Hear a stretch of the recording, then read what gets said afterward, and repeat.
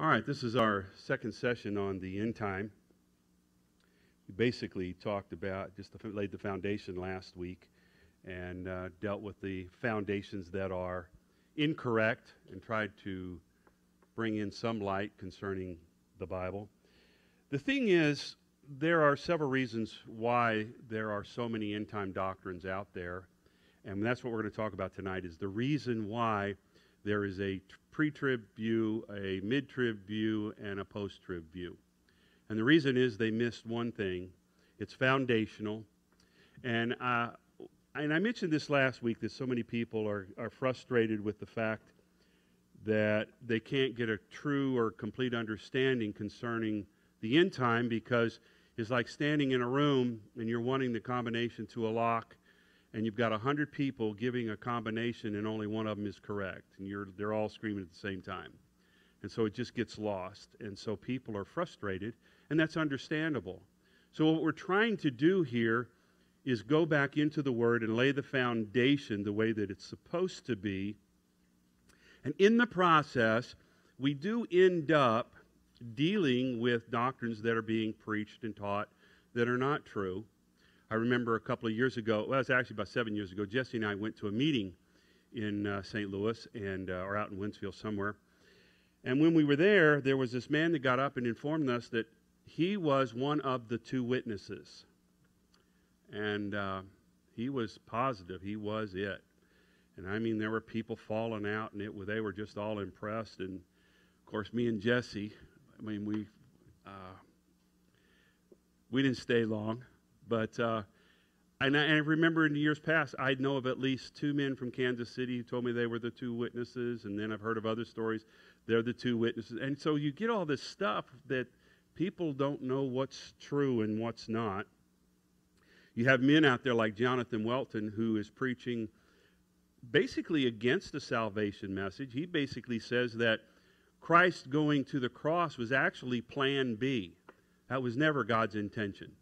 God never had the intention to send his son to the cross and die for our sins. That was as he calls it, that was plan B, because plan A didn't work with us, and so he had to go figure out something else, and that was his son dying on the cross. And yet, there are people following him.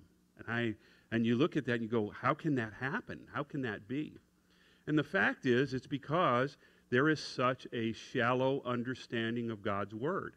When we get into the Scriptures, we realize when you actually get into the Scriptures deeply and you really begin to connect them, you begin to understand better what the truth is. Unfortunately, what you have is, I have read, I don't know how many books on the end time up until the 80s, trying to come up with a definitive understanding, and it was just the more I read, the more confused I got. And the reason is because the vast majority of what you read or you hear is, you hear a scripture and then you hear 30 minutes of commentary of what they basically believe that means, without really any scriptural foundation to back it up. And so what we want to do is we want to talk about some things today that deals with an issue that comes about, and I'm going to say it this way. There is a single word in the Old Testament that was abandoned. That in the early part of the church, after the apostles died, this one word was left out of the Scriptures. And you have to understand, as we get into one of the later lessons and we begin to talk about Babylon, you'll understand that Babylon launched a campaign against everything that was Jewish.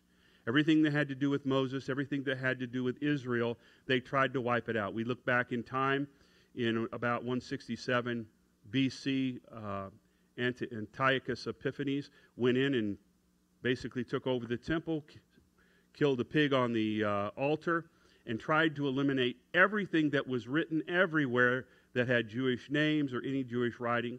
Titus did the same thing some 230 years later. So there's always been this program that is backed by the dragon in the book of Revelation that was being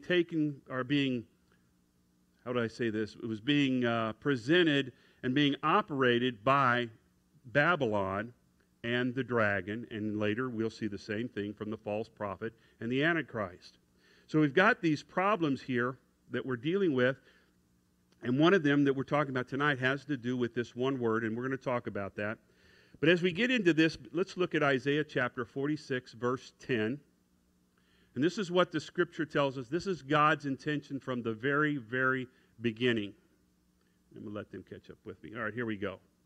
It says, declaring the end from the beginning, and from ancient times the things that are not yet done, saying, my counsel shall stand, and I will do all my pleasure. Now, this is Isaiah speaking, but it's coming from our Father. It's coming from Yahweh, our God. He is speaking to us, and he is telling us that he declared or established the end from the beginning. Everything that he established from the very beginning was to go all the way out throughout eternity. So he planned it. I don't know if he did it like a business plan, wrote it out exactly, but he declared it. He spoke it into existence. And he said, this is what's going to happen. So Jonathan Welton has missed this scripture because if the end was declared from the beginning, then Christ dying on the cross was established in the very beginning also. And I want you to understand something, that in the beginning there was a principle or a formula that was established during the creation of the universe that would provide us a map or a shadow of the end time, or give us an understanding in timing concerning the end time. Let's go to Genesis chapter 2, verses 1 through 3. Scripture says, thus the heavens and the earth were finished, and all the host of them. And on the seventh day God ended his work which he had made, and he rested on the seventh day from all his work which he had made. And God blessed the seventh day and sanctified it, because that in it he had rested from all his work which God created and made. So God created the universe, created everything in 6 days. On the seventh day he rests. The Bible says that he sanctifies that seventh day. Now, what does the word sanctify mean? It means to separate. We have been sanctified. We have been separated from the rest of the world. We are covered in the blood of Yeshua. So as we look at this, he's saying the seventh day was sanctified, separated from the rest of the week. And he tells people, we find this in Exodus chapter 20, he tells them that the seventh day is a day of rest, and everybody is to rest, not just humans, but animals. Everything that is living is to rest during that day. Exodus chapter 20, verses 8 through 11 says, remember the Sabbath day to keep it holy. 6 days shalt thou labor and do all thy work, but the seventh day is the Sabbath of the Lord thy God, and in it thou shalt not do any work. Thou, nor thy son, nor thy daughter, thy manservant, nor thy maidservant, nor thy cattle, nor thy stranger that is within thy gates. For in 6 days the Lord made heaven and earth, the sea, and all that is in them, or in them is, and rested the seventh day. Wherefore the Lord blessed the Sabbath day and hallowed it. So God is saying to the Hebrew children, the descendants of Abraham, through Moses, he says the seventh day everybody's to rest. If you have people come from another country and come into your gates, come into the city of Jerusalem or into the nation of Israel, they are not allowed to work on Sabbath. This is a law. Anybody that came into Israel that was non-Hebrew was informed, if you're coming here, if you're going to do business with us, you have to adhere to our laws. Don't you think America would be better off if we had people that came here, assimilated, became part of us, and liked our laws? Well, that was a requirement in that day. God required that everybody was to rest. He says he hallowed that day. What's an interesting thing about this is not a coincidence. God just didn't pull this out of his hat. You know, he just didn't I think I'll just have a seventh day and we'll rest that day. There was a purpose for this. He understood how we are made. He understood the human body and realized and knew, because he created us, we need rest. So he created us that way. In 1947, I believe it was, the Navy had a program, or they initiated a study. They wanted to find out what was the real or the best work to rest ratio. Because at that time, they rested on the seventh day. All the military did. And so what they did is they started trying 9 days work, 1 day rest, 10, and so on. And when they come down to it, when it was all finished, after the study was finished, what they said was the optimum work to rest ratio is 6 days work and 1 day rest. During the French Revolution, the French government passed a law that they would have to work 9 or 10 days, and then they would rest 1 day. And what happened is Napoleon Bonaparte, with his military, what was happening is the people were becoming fatigued, and they weren't doing very well. He wasn't doing well in battle, so what he did is he went back and he passed the law, changed the law, and said, we're going back to, I'm sure he didn't say we're going back to God's law, but he said, we're going to rest the seventh day. He realized that that was a program that worked. We see this in Scripture that apparently there is something to this, because Seventh-day Adventists, study was done on them some time ago, and they found out that they live an average of 9 years longer than secular people and other Christians. Why is that? They keep Sabbath. One of the very important things. Now you say, well, Christians keep Sabbath. No, they don't. Not anymore. They used to keep Sunday Sabbath, which is a Catholic Sabbath. They didn't keep the scriptural Sabbath for centuries. For nearly 1,500 years, the church has been keeping a Sunday Sabbath, or was keeping a Sunday Sabbath. Yet what day is that? That's the first day of the week. And God said that he had hallowed the seventh day of the week. See, there's something more to this. He was establishing a pattern, because he then later, when he begins to establish his law in Deuteronomy and Leviticus, and he gives it to Moses to give to the people, he establishes a Sabbath for the land of Israel. We find this in Leviticus chapter 25, verses 1 through 10. And it says, And the Lord spake unto Moses in Mount Sinai, saying, Speak unto the children of Israel, and say unto them, When ye come into the land which I give you, then shall the land keep a Sabbath unto the Lord. 6 years thou shalt sow thy field, and 6 years thou shalt prune thy vineyard, and gather in the fruit thereof. But in the 7th year shall be a Sabbath of rest unto the land, a Sabbath for the Lord. Thou shalt neither sow thy field, nor prune thy vineyard. That which groweth of its own accord, and thy harvest thou shalt not reap, neither gather the grapes of thy vine undressed, for it is a year of rest unto the land. And the Sabbath of the land shall be meat for you, for thee and for thy servant, and for thy maid, and for thy hired servant, and for thy stranger that sojourneth with thee, and for thy cattle, and for the beasts that are in thy land, shall all the increase thereof be meat. And thou shalt number 7 Sabbaths of years unto thee, 7 times 7 years. And the space of 7 Sabbaths of years shall be unto thee 49 years.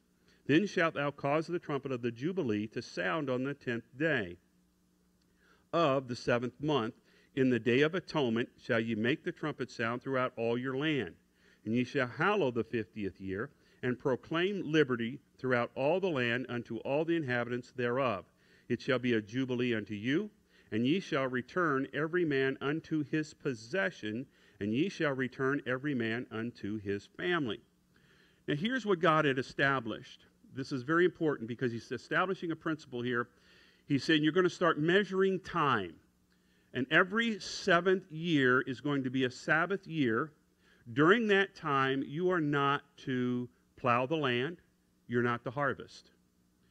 That meant that all the animals got to rest for a year.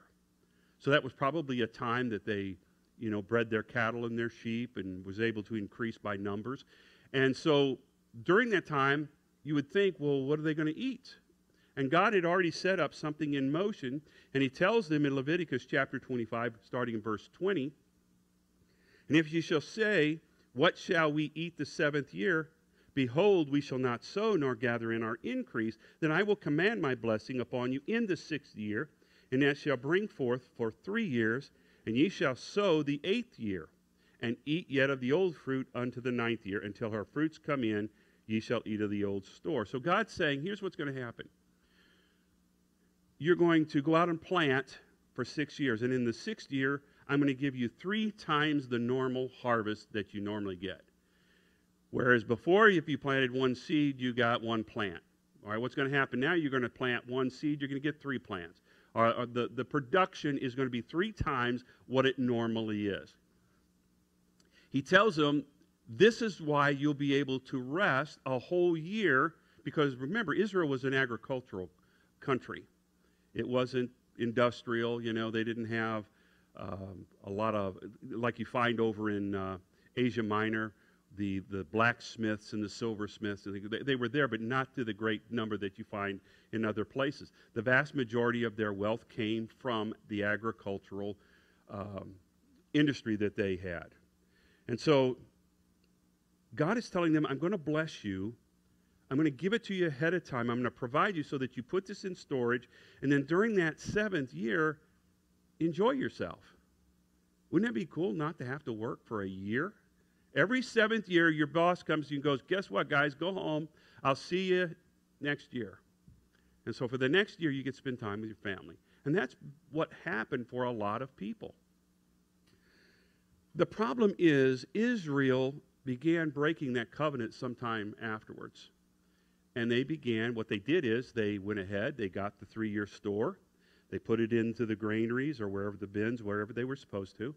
Then on the 7th year, rather than letting the land rest, they went ahead and planted again.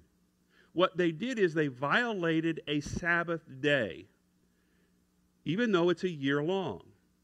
Now, this is what we're trying to get across here, is God's establishing a principle here. 6 days, work days, 24-hour periods, you can work.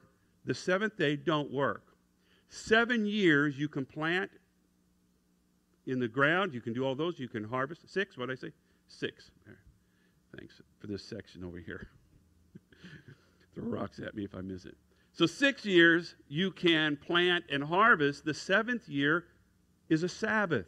It's unto me. You're doing it in reverence of me. Why do we keep the Sabbath? Why are we supposed to keep the Sabbath? God says you keep it because I created all things in 6 days, and the 7th day, it's a time to honor me. Another scripture over in Exodus chapter 31, he talks about this. We don't have a scripture here. But he says, when you keep Sabbath, what you're telling me is that you recognize that I am the creator of the universe. You recognize that I sanctify you and not your works.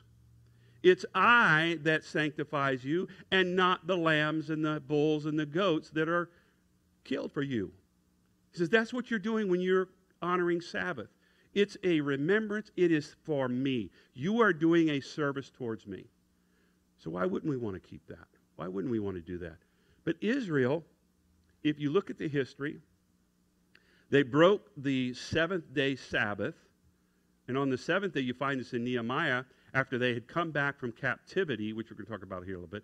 They come back from captivity, and they start going down to the mall outside the city there and start buying. And Nehemiah catches them and tells the merchant, says, if you're back here next week, I'm going to kill you. There was no law passed. There was no arbitration. They didn't sit down and discuss this. Nehemiah said, if you're here next week, I'm going to kill you. Guess how many showed up next week? I'm pretty sure it was empty. But he went to them, he said, you guys, are you stupid? I don't know if that's the word he used, but it was something along that line. Didn't you learn? We went into captivity for 70 years for doing the same exact thing. And our fathers did that, and now you're doing the same thing. So God was saying that 7th year, you're supposed to rest. So we have this period of time of 7 days, 7 years. All right? So now, there's something else that's interesting here. We find this in Deuteronomy chapter 15, verse 12 through 15. And it says, "And if thy brother, a Hebrew man or a Hebrew woman, be sold unto thee and serve thee 6 years, then in the 7th year thou shalt let him go free from thee. And when thou sendest him out free from thee, thou shalt not let him go away empty. Thou shalt furnish him liberally out of thy flock and out of thy floor and out of the winepress of wherewith the Lord thy God hath blessed thee, thou shalt give unto him. And thou shalt remember that thou wast a bondman in the land of Egypt, and the Lord thy God redeemed thee. Therefore I command thee this thing today." I want you to remember this scripture the next lesson. He says, "And thou shalt remember that thou wast a bondman in Egypt, and the Lord thy God redeemed thee." So he's saying every 7th year you're going to let the land lay rest, and all of the people who have had to become bondservants for bad debt or whatever, they're to be released. And he says, and you're going to see this as we get into the next lesson, he said, this is a shadow of redemption. He says, in the 7th year, I'm redeeming them from the debt. You're going to forgive them of that debt. Isn't that what Christ did for us? He redeemed us by paying the debt we owed.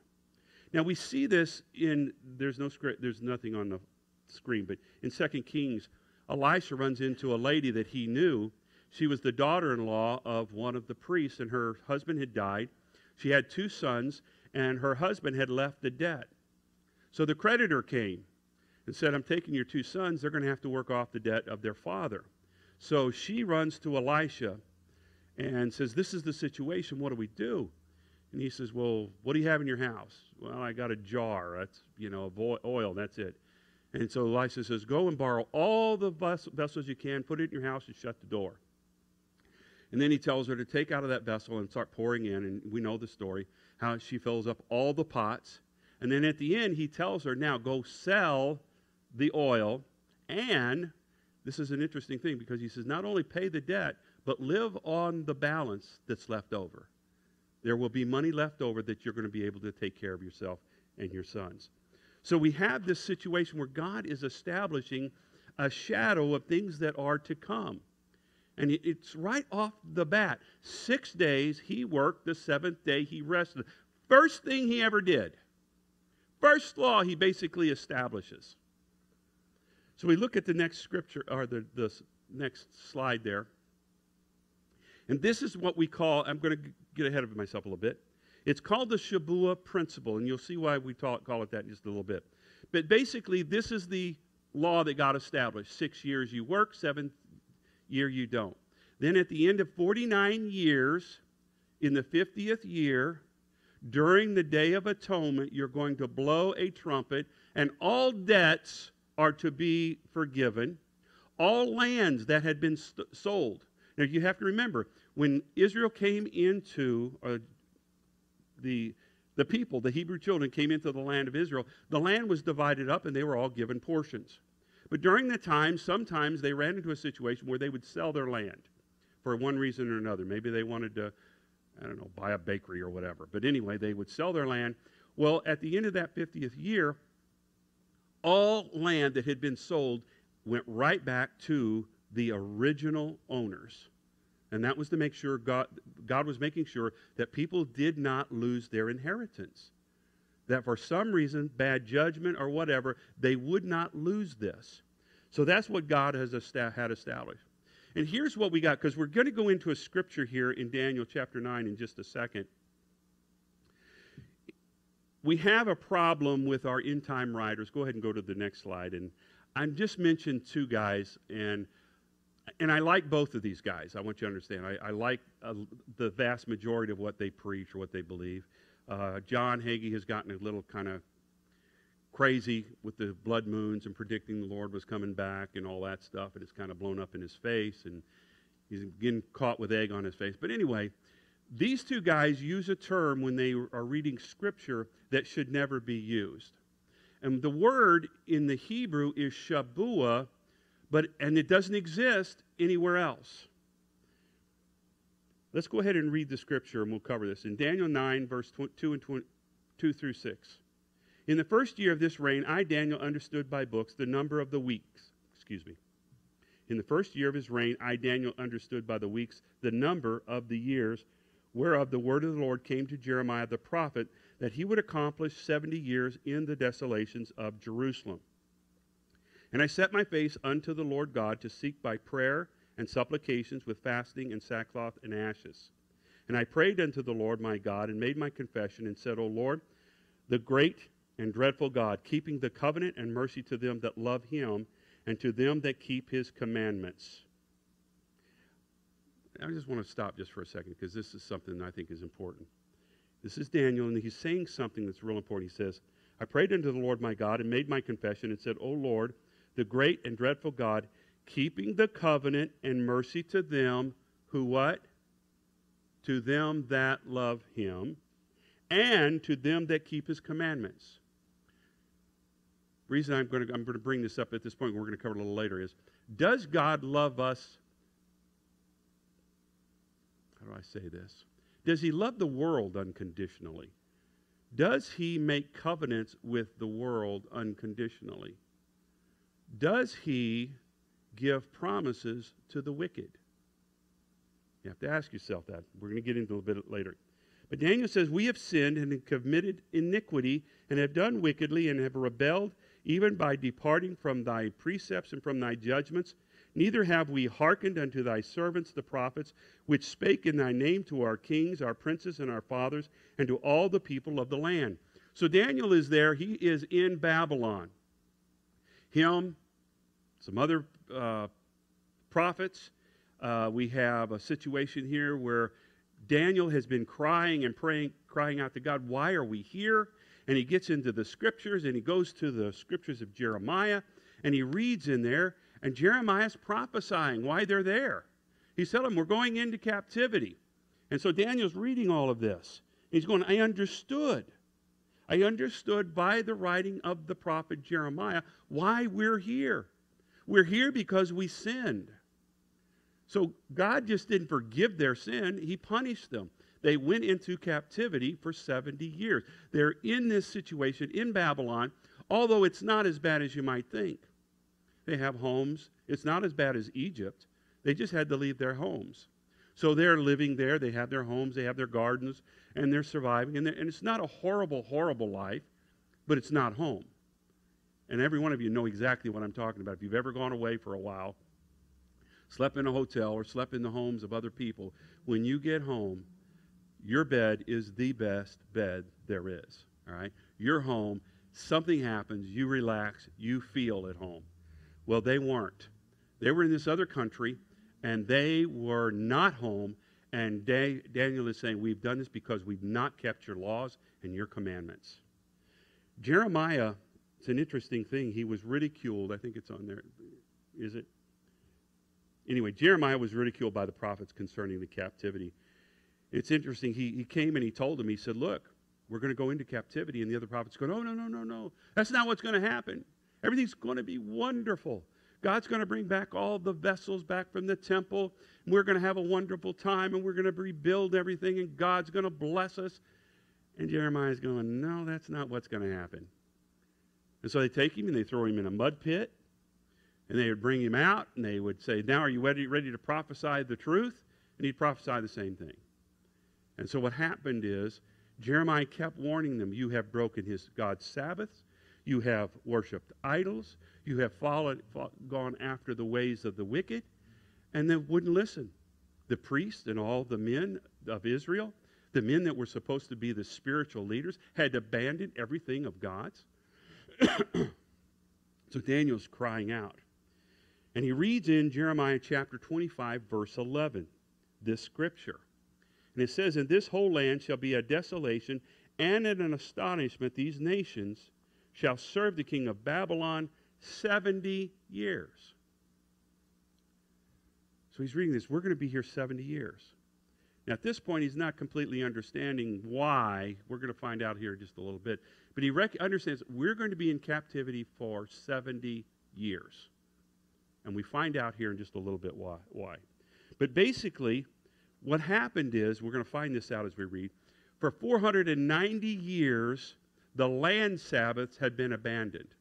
For 490 years out of their history, and it was longer than 490 years, they violated the land Sabbath. They violated the seventh-day Sabbaths also. And so God's basically saying, look, you owe me 70 Sabbaths. So you're going into captivity, so I get them back. So let's go to Daniel chapter 9, verse 20, verse through 23, and it says, and whilst I was speaking and praying and confessing my sin and the sin of my people Israel, and presenting my supplication before the Lord my God for the holy mountain of my God, yea, whilst I was speaking in prayer, even the man Gabriel, whom I had seen in the vision at the beginning, being caused to fly swiftly, touched me about the time of the evening oblation. And he informed me and talked with me and said, O Daniel, I am now come forth to give thee skill and understanding. At the beginning of thy supplication, the commandment came forth, and I have come to show thee, for thou art greatly beloved. Therefore, understand the matter and consider the vision. Daniel is given the understanding of the end time and what's going to happen in the future concerning Israel. And God tells him, as we get into this, there is in all the time, over the next couple thousand years, not quite that long, there is 490 years that pertain specifically to me and my relationship with Israel. Out of this something like 1,000 years, he says 490 of it is specifically in relationship to me, or God, and the people. And this is where he starts in verse 24. He says, 70 weeks are determined upon the people and upon the holy city, to finish the transgression and to make an end of sins, and to make reconciliation for iniquity, and to bring in everlasting righteousness, and to seal up the vision and prophecy, and to anoint the most holy. In Hebrew, the word Shabuah means week.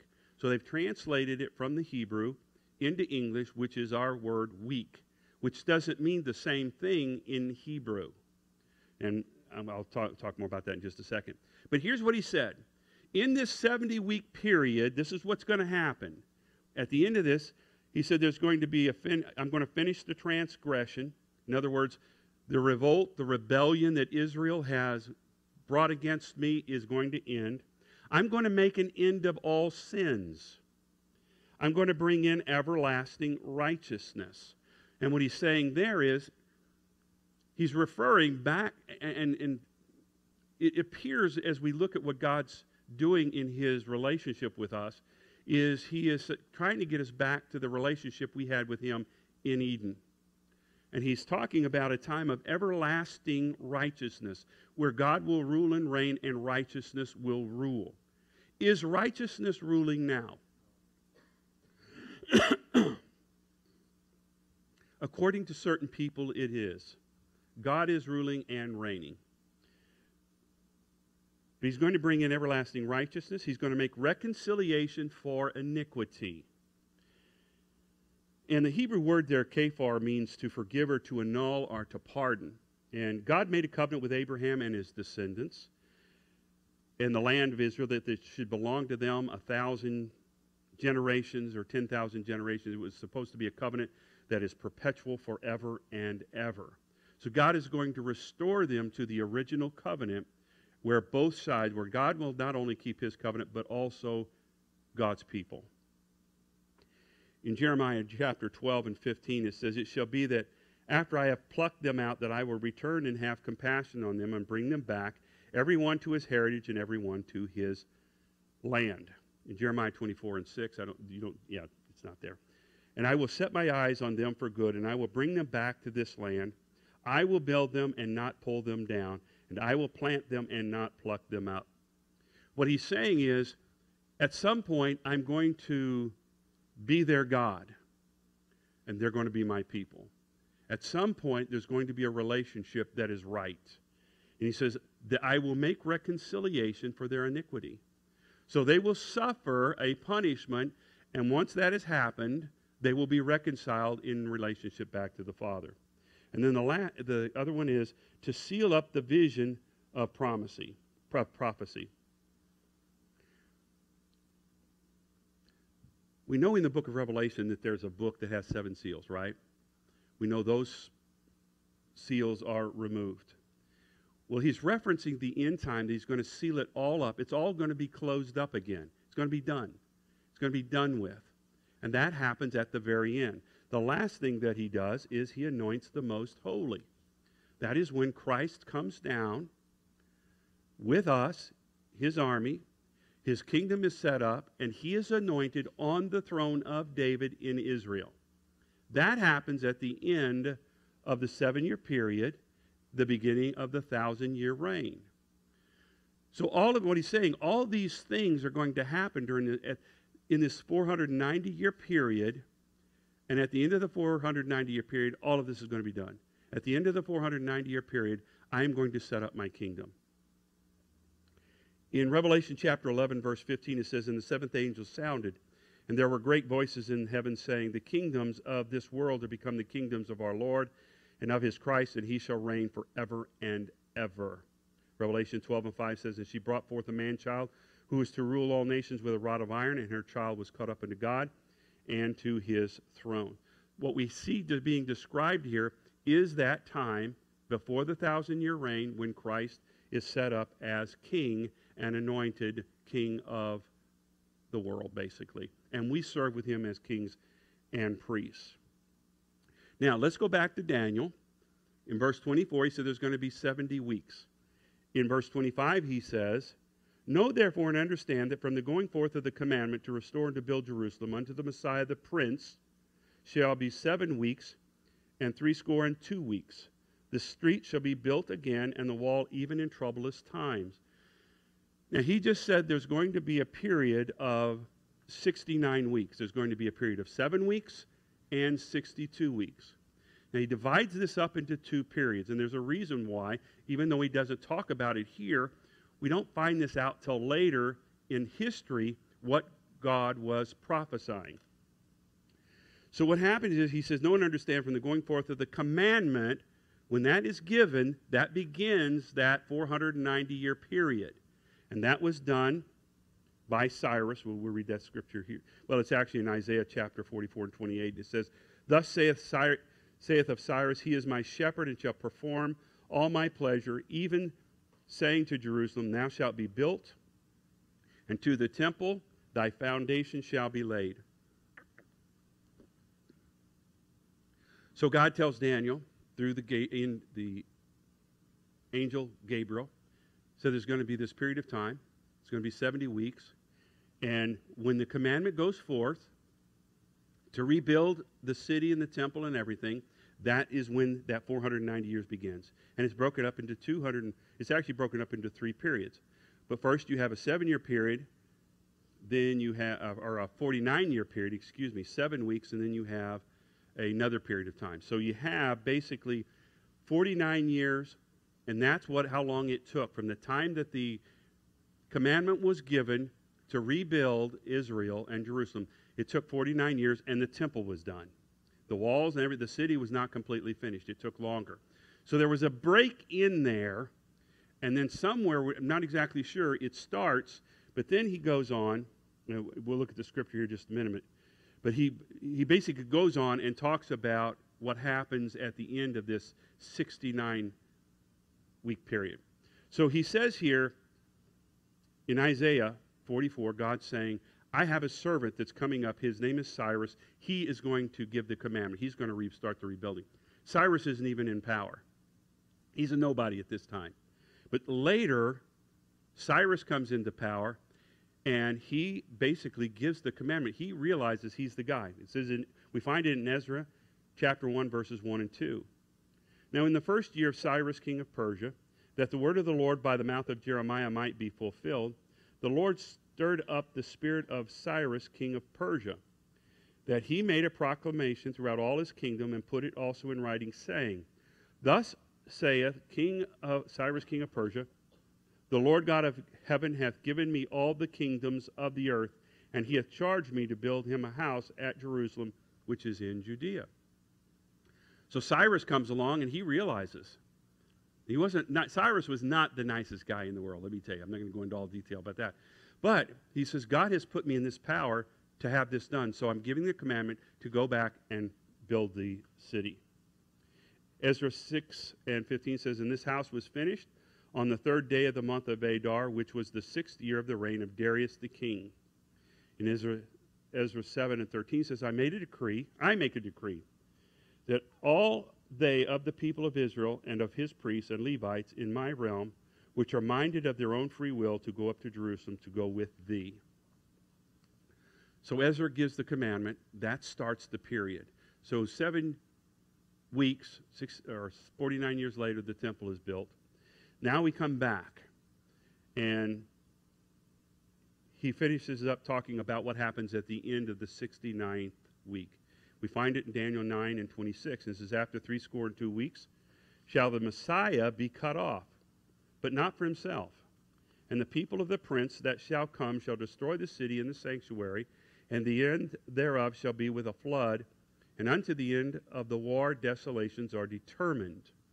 So he says, now at the end of that 69th week, which is about 434, 434, thank you. These years go by, when that's all done, it says the Messiah is going to be cut off. And when he's cut off, he's referencing the fact that Christ is going to be crucified. That is what he's talking about. The Messiah is going to be cut off.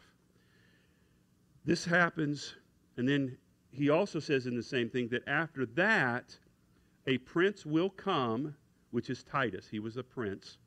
He later becomes emperor, but as the prince, his father Vespasian was the emperor of Rome. Titus comes in, brings a siege against Jerusalem, and for 3.5 years, basically starves most of them to death.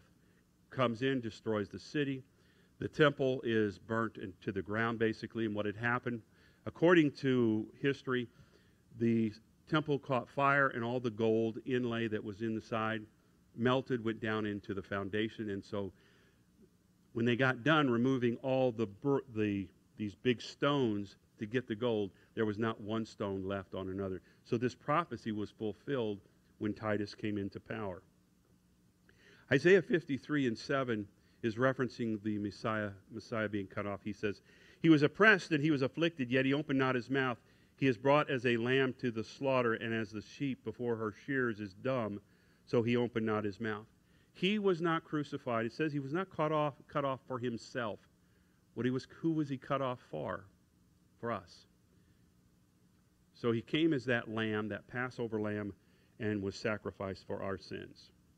So we go to Matthew chapter 24, and it says, and Jesus went out and departed from the temple, and his disciples came to him for to show him the buildings of the temple. And Jesus said unto them, see ye not all these things? Verily I say unto you, there shall not be left here one stone upon another that shall not be thrown down. So Christ later talks about this, and talks about how that the city is going to be laid waste in a very short period of time, within about 40 years. So it was prophesied by Daniel. Now Christ is coming in and confirming this prophecy. The city is destroyed. But he's cut off, or he's crucified, and the end of the 69th week is done.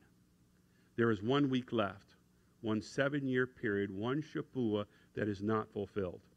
And so the temple is destroyed. Basically, Israel is taken and spread throughout the rest of the world. Israel does not become a nation again for over almost 1900 years. Israel is scattered everywhere. She's basically looked at as being a nation that is in the ashes. She doesn't exist anymore. But God has his eye on her. Remember, he's got 1 week left that pertains to her.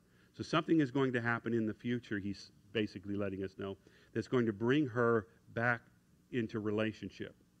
So anyway, as we begin to look at the scriptures here, we're going to read Daniel chapter 9, verse 27, and it says, and he shall confirm the covenant with many for 1 week. This is that 1 week that is left. And in the midst of the week he shall cause the sacrifice and the oblation to cease, and for the overspreading of abominations he shall make it desolate, even until the consummation, and that determined shall be poured upon the desolate. He's saying there's 1 week left. There's 1 Shavuot.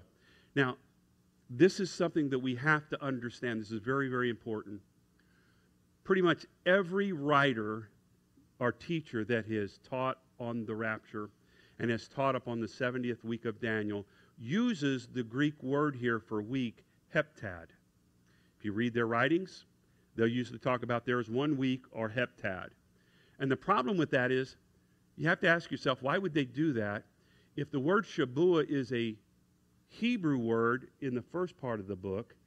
Why would you give it a Greek word? Why would you interpret it into a Greek word? And here's the problem. The word Shabuah there is no other language that exists that has a word that is equivalent to Shabuah. Because the word heptad simply means 7. A period of 7. It means 7 days. It means whatever you want to think of it to mean. It just means something that is 7 equal parts. That's what heptad means. Shabuah doesn't mean that. Shabuah means 7 days with a Sabbath.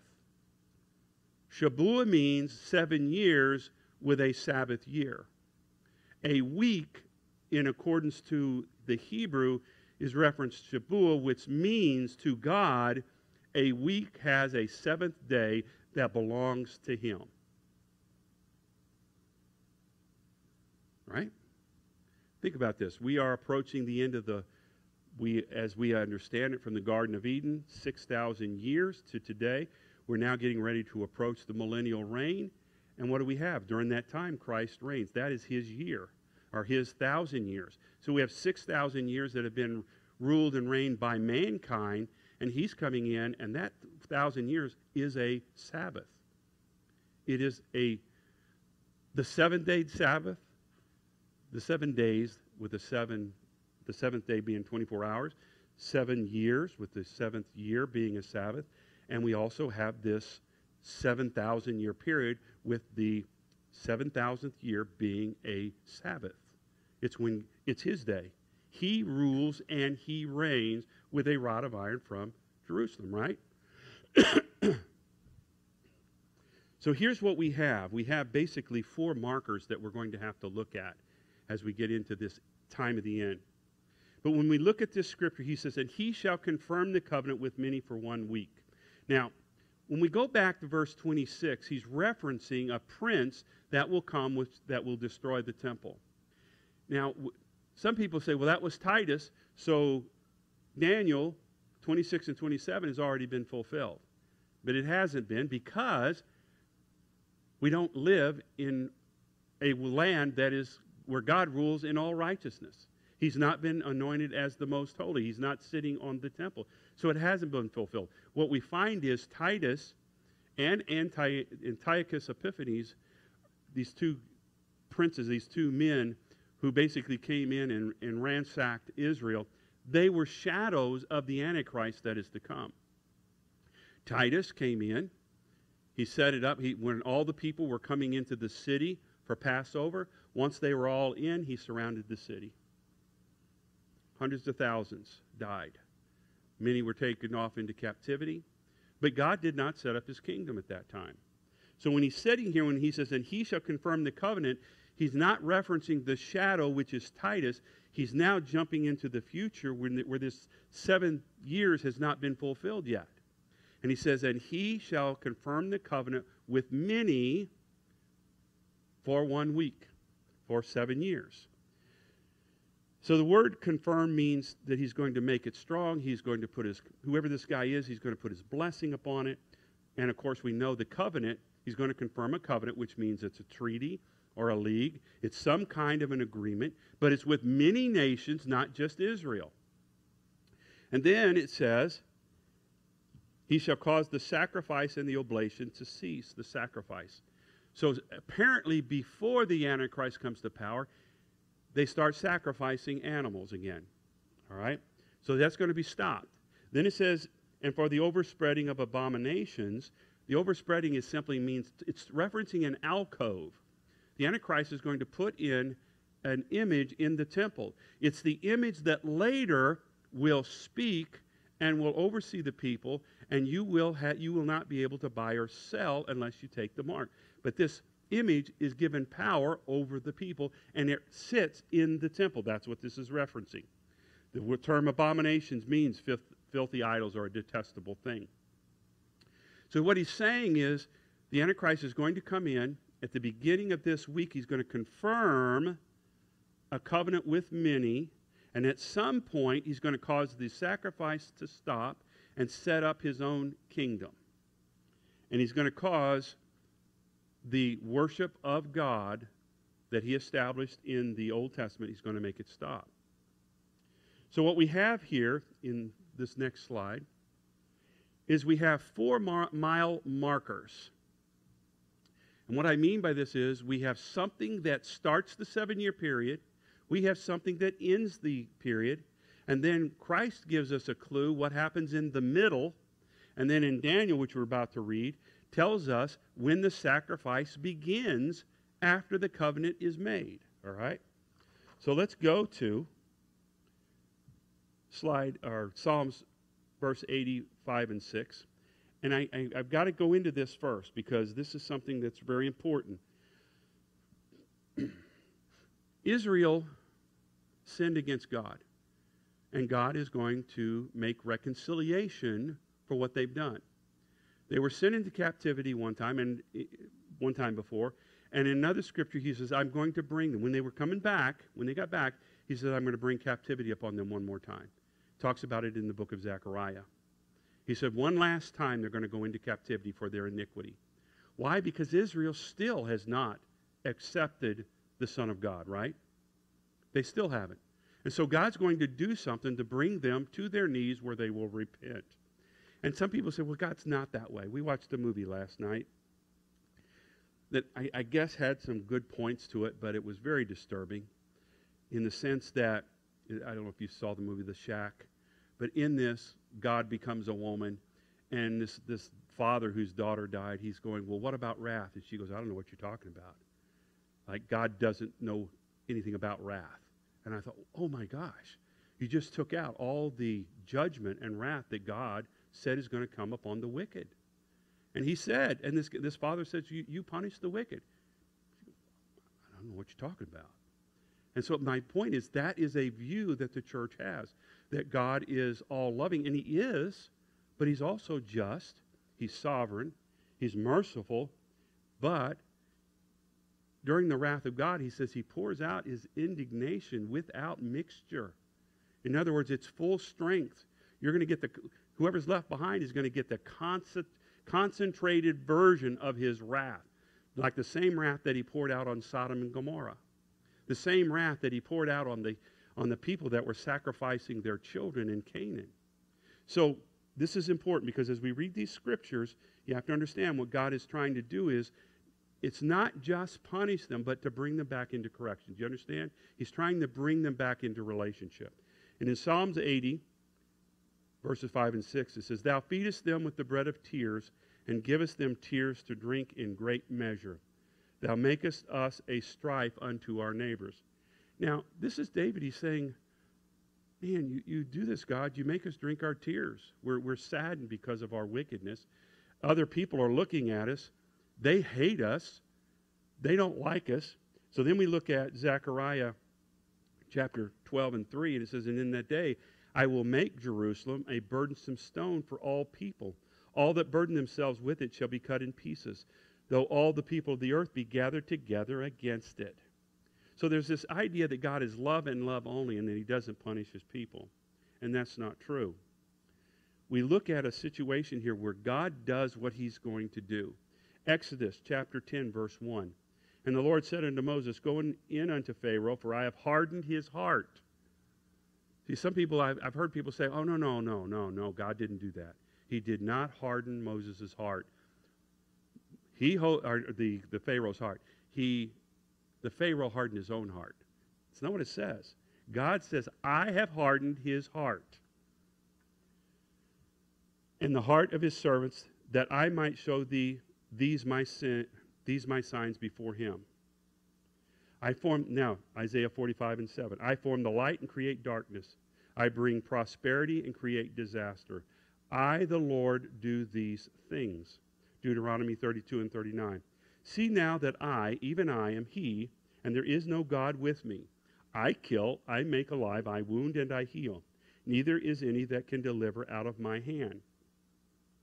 Now, what God is doing is he is bringing all these nations against Israel. If you look and listen to the United Nations, what's been going on for the last couple of years?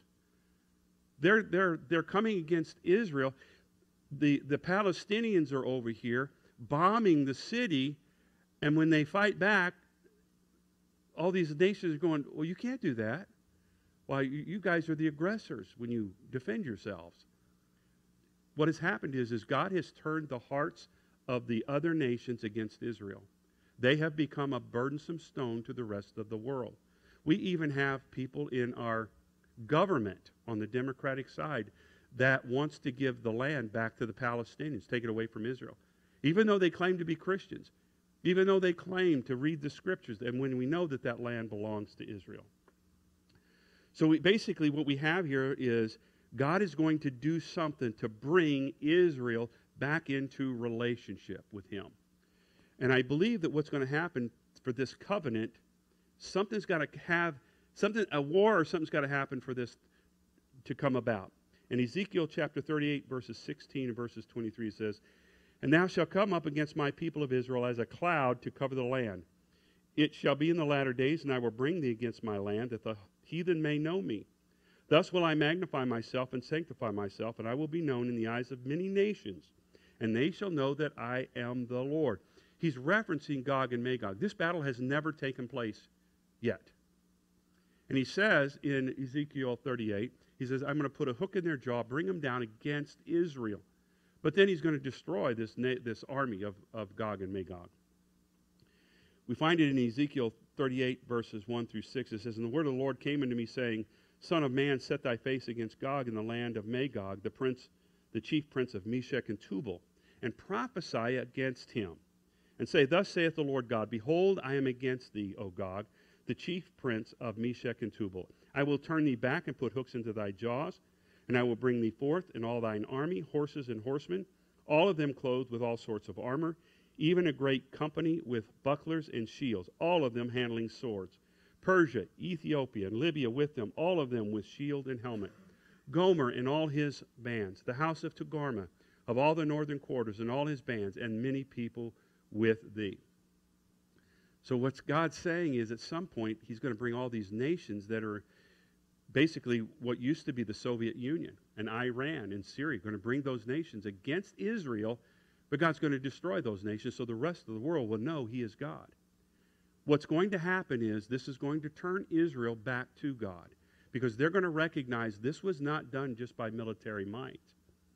They're going to know this was God. This is the purpose that God is going to bring them down, is so that we and the rest of the world will know that God is in authority, that God is in control. And Israel will recognize God is real. Because here's the problem. Anybody else been to Israel here? What you'll find is if you visit there is that the vast majority of them are atheists. They don't believe in a God. They don't believe in their heritage. They don't believe in their father Abraham, Isaac, and Jacob. They don't believe in that. And so God is going to bring them back into reconciliation in that time. Genesis chapter 12, verse 1 says this, Now the Lord had said unto Abram, Get thee out of thy country and from thy kindred and from thy father's house unto a land that I will show thee. And the Lord appeared unto Abram and said unto thy seed, I will give this land, and there unto thy seed will I give this land, and there builded he an altar unto the Lord who appeared unto him. And in the same day, this is 15 and 18, and in the same day the Lord made a covenant with Abram, saying, Unto thy seed have I given this land from the river of Egypt unto the great river, the river Euphrates. Leviticus 25 and 23 says, The land shall not be sold permanently, for the land is mine, for you are strangers and sojourners with me. So God has given this land to Israel. But what you find out in politics, and the reason I've read that is, when you turn on the TV and you hear about Israel, they are wanting to give back land that Israel got back in the war of 1967. What had happened is, if you go back, I'm just going to kind of go through a history, and I don't know that I'm not going to try to cover everything here. What happened is after Titus destroyed the city and the people dispatched, they went out throughout all the world. And for centuries, it laid waste. They had no home. And then it's getting close to the time of the end. So God puts you have to understand, Britain got control from Turkey, or the Ottoman Empire, over Israel. And while Britain was in charge, they had a prime minister that came into power, a guy named Benjamin Disraeli. Turned out to be a Jew. He gets in there and he changes the laws of the British Parliament, because the British Parliament had passed laws that said Jews could not own land in Israel. So he went and changed those laws. This happened in around 1887, somewhere in that area. So now what happens is Jews from around the world start coming back to Israel. When they get there, what they find is not a land of prosperity. There's very few Arabs living there, and the ones that are in poverty. But these Israelis show up and began to cultivate the land. They turn the desert into farmland. They turn the swamps into ponds where they start growing fish. And the next thing you know, Israel is flourishing. The rest of the world is in amazement. They're producing vegetables and fruits, and things are growing. And now what happens is all these starving Arabs that in other countries start coming to work for the Israelis. They start getting jobs. They come here, and they start getting jealous. But you got to remember something. The Jews had to buy the land back. But originally, who owned it? Who owned the land of Israel? It was God, and he said, this is yours, Abraham. I'm giving it to you. It's yours forever. It's never to be sold. And the borders were bigger than what we see now. So then what happens is Israel is only allowed a certain portion. And what happens is in a period of time, these Arabs see what's happening. Israel is coming back. And it's just an exciting thing to think about. This is a nation that no nation in the world has ever come back from extinction. None. And now Israel is coming, their people are coming from all over the world. This nation is beginning to grow. And people are watching, and they're wanting to become basically a nation, and Britain backbites them. I'm not going to go into the whole story. But it turns out during World War II or during World War I, a chemist helps Britain win the war by creating an acetane, I think it is, or acetone or something like that, to make stronger bombs. The war's over quicker, and the Parliament had told this guy, well, we'll give you anything you want, and they went back on their promise. So later, Israel decides we're becoming a nation. But what happens is, as they're trying to become a nation, the Holocaust breaks out. So 6 million Jews die, and this is being brought out into the public. And so Israel in 1948, August of 1948, steps up and says, we are the nation of Israel. They declared their independence, and when they did, several other Arab nations began to attack them, and so they had to fight them off. In the 1950s, especially in 1956, Arabs they launched a campaign against Israel, and Israel beat them. 1967, all of a sudden, all these nations, there were 7 of them, and they began to broadcast that they were going to invade Israel and kill everybody, wipe them out, push them into the sea. And so Israel goes, okay, we're not waiting on this. And so they jump in their jets in the middle of the night and go and destroy everybody's military in 24 hours. In 6 days, this war is over. Now, what I find fascinating is they did it in 6 days, and they rested the 7th. Isn't that pretty cool? So anyway, all these nations learn from that and go, okay, we're not going to make that mistake again. We're not going to broadcast what we're doing. So in 1973, on the Day of Atonement, Yom Kippur, they attack Israel. Israel is on the edge of decimation. They are about to be destroyed. And all of a sudden, they just start coming back. Teachers are coming in, farmers, never held a gun before, and they defeat all these nations in just a matter of a very short period of time. Then in 1982, you have another battle that takes place. And so there's always been these battles, and every time Israel is about to destroy the other side, the United Nations has come in and made them sign a covenant or a treaty, and the battle would end. because otherwise they would have wiped them completely out. Matter of fact, in the 1980s, Israel had pushed Yasser Arafat. Some of you younger ones aren't going to know who he was, but he was part of the Palestinian army. They had pushed them to the sea, and they were getting ready to go in and destroy them. And what happened is Russia came in with ships and got them all out of there, all the Palestinians. So there's been this battle constantly going on, and peace talks. Clinton had peace talks. I mean, always. But there's never been peace.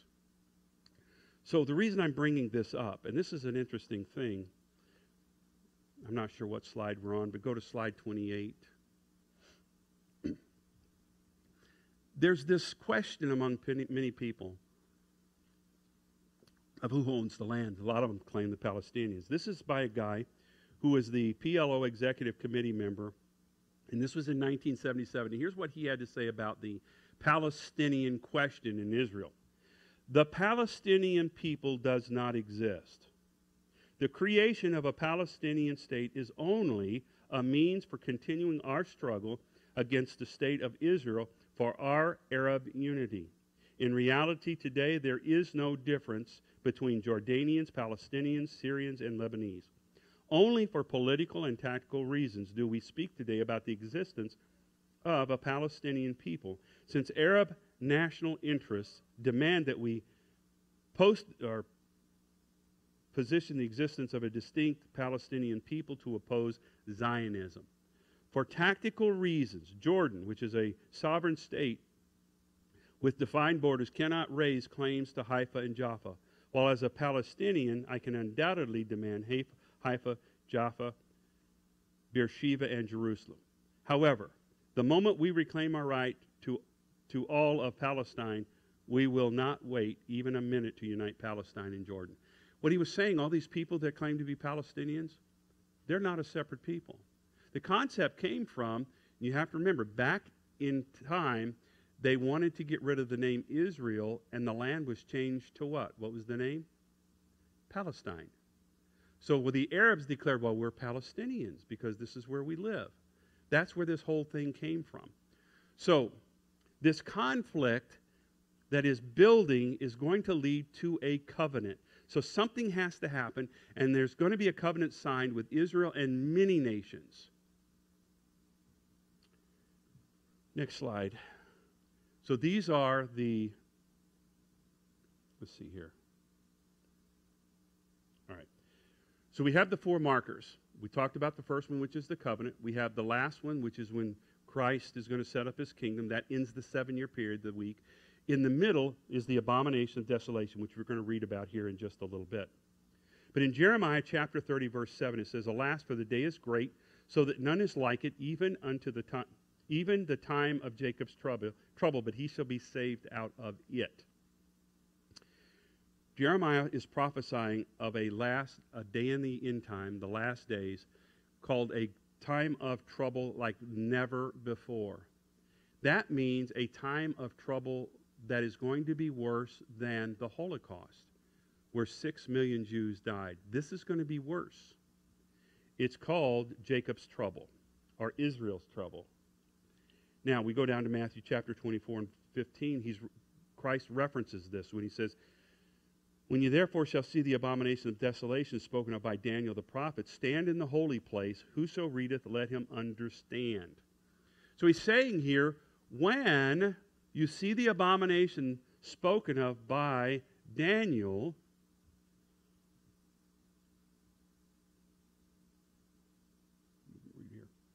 he said, when you see this, listen and understand. Whosoever reads this, understand.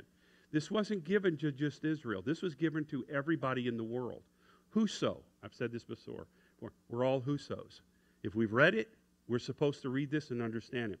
So what he's saying is, when you therefore shall see the abomination of desolation spoken of by Daniel the prophet, stand in the holy place when he goes into the temple. So we have, on that slide back there a little bit ago, we had in the middle the abomination of desolation. Is when the Antichrist comes in and has power. We have to understand that the Antichrist has power for 3.5 years. That's what Scripture says, 1,260 days. His ministry, whatever you want to call it, ends at the end of the 7-year period when Christ comes back and kills him, throws him into the pit of hell. And that happens at the end of the 7.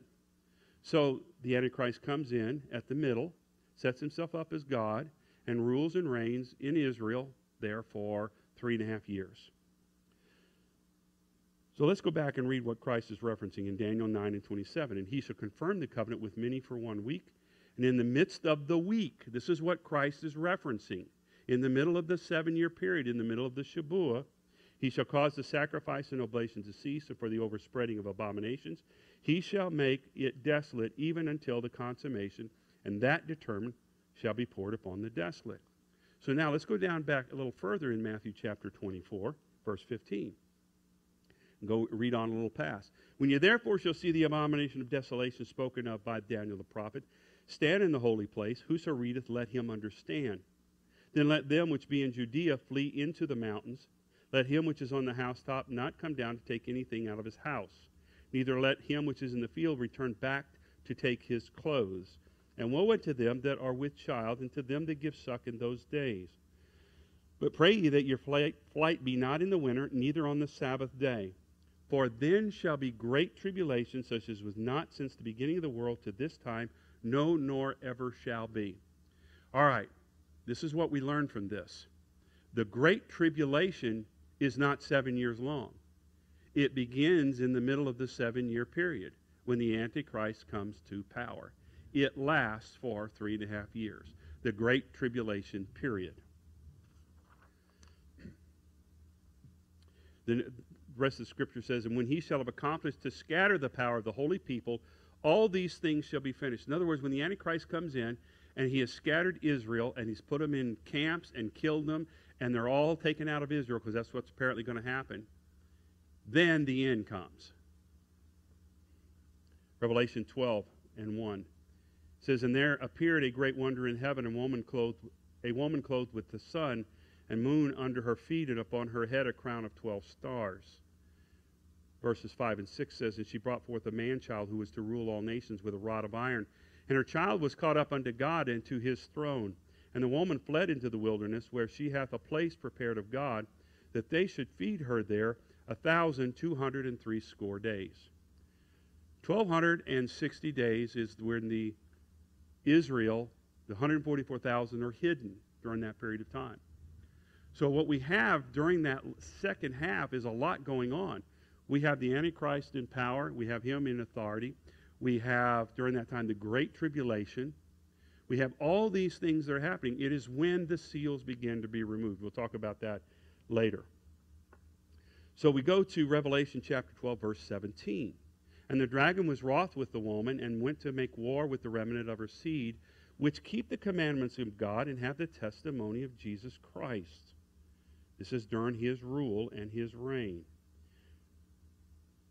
Revelation 13:7-8 says, and it was given unto him to make war with the saints, and to overcome them. And power is given him over all kindreds and tongues and nations. And all that dwell upon the earth shall worship him, whose names are not written in the book of life of the Lamb, slain from the foundations of the world. So, basically everybody in the world is going to follow after the Antichrist. They're going to worship him.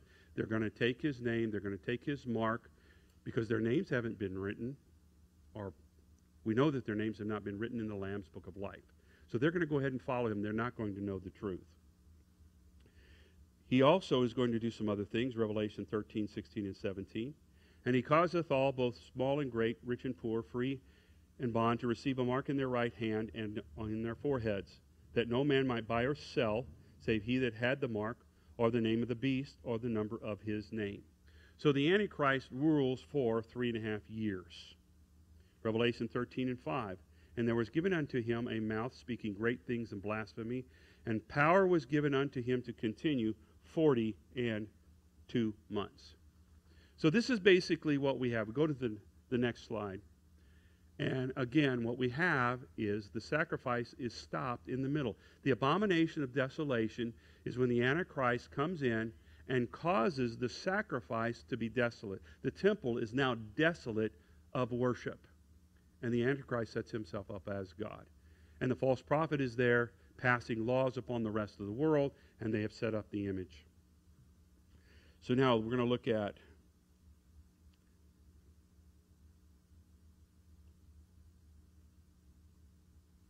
let's see here. Go ahead. I think I'm going to try to break this down a little quicker if I can.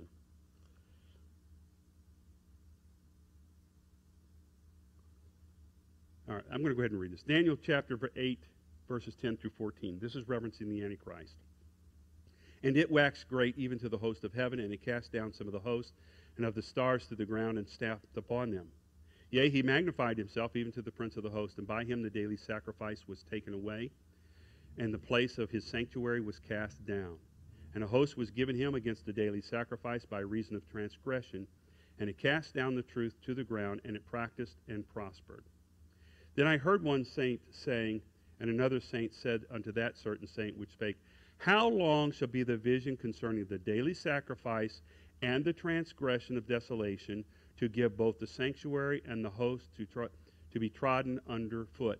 And he said unto me, 2,300 days, then shall the sanctuary be cleansed. Now I want you to, if you would, go back to the previous slide. There's two men talking, two angels talking, and one says, how long is it going to be to the end? You know, referencing the sacrifice, the abomination of desolation, to the end. And the other guy says it's 2,300 days.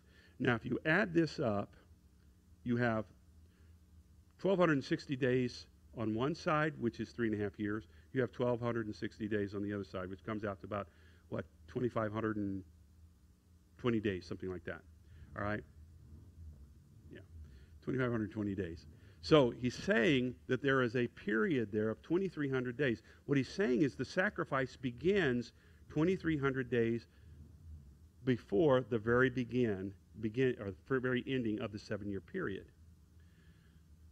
What's interesting is, as we get into this, you're going to understand that the covenant is signed around the Feast of Tabernacles, Feast of Trumpets.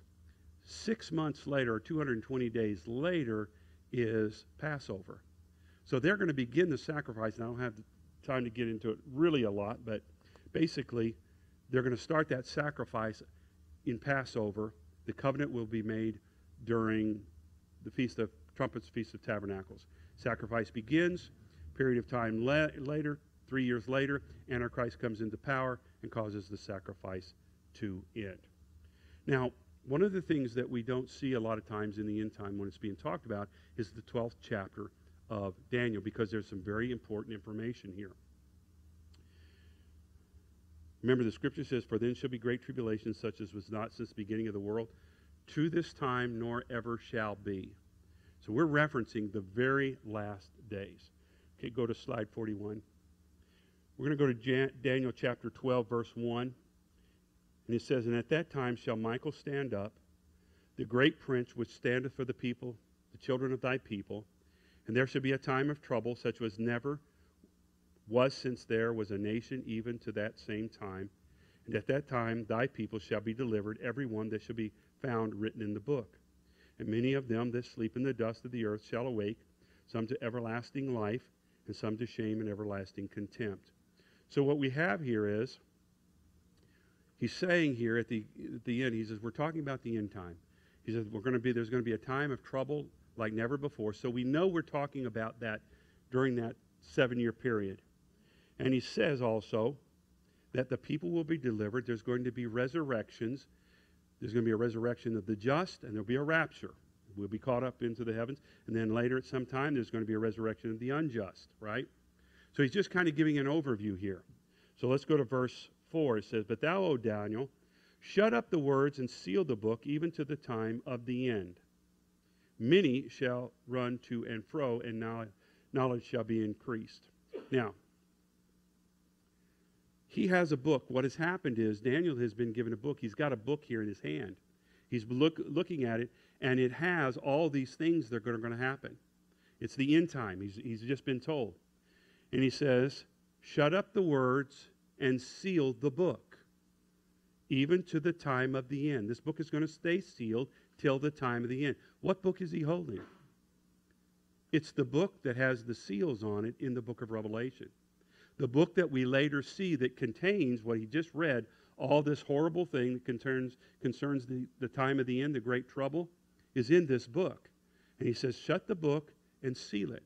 So Daniel doesn't say it here, but we know that Daniel apparently put 7 seals on this book, and it has to stay sealed until the time of the end begins. See, now we all understand that we are in the time of the end, the last days, right? That's how we kind of look at things. The reality is there is a specific period of time. There is a 7-year period and then even a smaller period which is called the time of the end. And this is what the scripture tells us. Daniel 12:9 says, and he said, "Go thy way, Daniel, for the words are closed up and sealed till the time of the end." Now we see this in Revelation chapter 5, verse 1, that book. "And I saw in the right hand of him that sat on the throne a book written within and on the backside sealed with 7 seals." So here's basically the next slide. We have this graph. And what you have here at the top where it says book stays sealed, the book is sealed right now, right? And the book, the seal, that's saying the seals stay on there. So not one seal can be removed till the time of the end begins. Correct? Let's make sure we've got that. So all 7 seals are on there. And so what he's saying is, at the time of the abomination of desolation, in the middle, in a time of trouble, when it starts, it coincides with the removal of these seals. So, the time of the end, and I'll show you here in a minute, is 1,260 days. Let's go to Daniel chapter 12, verses 5 and 7. Finish reading what we've started. "Then I, Daniel, looked and behold, there stood other 2, the one on this side of the bank of the river, and the other on that side of the bank of the river. And one said to the man clothed in linen, which was upon the waters of the river, How long shall it be to the end of these wonders?" What wonders are they talking about? They're talking about the wonders that Daniel was reading in the book. That's what it's referencing. And the things that are associated with the book. So it says, "And I heard the man clothed in linen, which was upon the waters of the river, when he held up his right hand and his left hand unto heaven, and swear by him that liveth forever, that it shall be for a time, times, and a half time. And when he shall have accomplished to scatter the power of the people, all these things shall be finished." He's saying everything with that book, the removing of the seals, the book opening, the writings and the prophecies in the book are going to be finished during a period called a time, times, and a half a time. We know that there's 3.5 years, right? Time equals 1 year. Times, plural, equals 2 years. And then we have a half a time, which is half a year. So we have 3.5 years, which is 1,260 days. Again, corresponds with the time that the 144,000 Jews are hidden in the wilderness, corresponds with the rule of the Antichrist for 1,260 days. So all of these things are happening during that time. Now let's go to Daniel 12, verses 8 and 11 through 11. "And I heard, but I understood not. Then said I, O Lord, what shall be the end?" He's already asked, how long is it going to be to the end, right? And he's told 1,260 days, or 3.5 years, or a time, times and a half. Then he says, "And I heard and I understand not, but then said I, O Lord, what shall be the end?" What is going to be the end? And he said, "Go thy way, Daniel, for the words are closed up and sealed till the time of the end. Many shall be purified and made white and tried, but the wicked shall do wickedly, and none of the wicked shall understand, but the wise shall understand. From the time the daily sacrifice shall be taken away, and the abomination that maketh desolate set up, there shall be 1,290 days." So there's an extra 30-day period in there, and we're not going to get into that right at this point here, but it references things that, there's other things that are going on. There's going to be a cleansing of the area. So anyway, let's go to the final, to the graph here, the final slide. This is what God is telling us in all these scriptures. There's a 7-year period. It's the Shabuah of God, right? It's the 70th week. It belongs to Him. It is the time where the end begins and ends. It's the time of the end. The time of the end begins with the Antichrist coming into power. The time of the end, he's told, how long is the time of the end? He says 1,260 days. What will be the end? It says when everything is consummated, from the time that the Antichrist is setting up his power and he's destroyed. That is the time of the end. It is there that we see in the next session we find out more about that book. We find out how it relates to that second half. So in closing, here's the importance of this message, is that the Shabuah principle is very simple. 6 parts of time always belongs to man. God gives us that. The 7th part belongs to God. That's His. We call it the Lord's Day, the day of the Lord. It's the year of the redeemed, because later as we get into this, you're going to find out there are terms that are interchangeable that is referencing a period of time in this 7-year period. So we have, now, in closing, this is what we know. We have a 7-year period in there, right? It begins with a covenant with the Antichrist makes with many nations. The sacrifice begins at some point, and then in the middle of that covenant of the 7-year period, the Antichrist goes into the temple and sets himself up. This corresponds with Zechariah chapter 14. He sets himself up as king, declares himself that he is God on earth. He then wages war against Israel. The Antichrist comes, or the false prophet comes into power with the Antichrist and begins to builds the image, passes laws you can't buy or sell. And during that time, that 3.5 years, is the Great Tribulation. It is called Jacob's trouble. It's the time when Israel suffers greater than it ever has before. And then at the end of the 7-year period, the Bible tells us, as we get into this later, that He brings all of His people from the four winds of the earth, brings them back into Israel and sets up His kingdom. So in that 7-year period, there is a 1-year period that belongs to God, right? It's a Sabbath year. So what would God do during that Sabbath year if it belongs to Him? Well, that's what we're going to talk about in the next session. We're going to get into that deeper. I'm sorry, it kind of ran a little long because there's so much to this. But we have to understand this concept of the Shabuah, and we have to use that term and not heptad.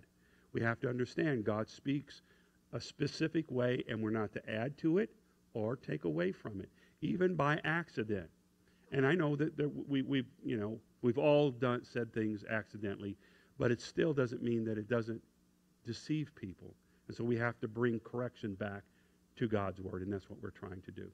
So in closing, we'll open up for questions.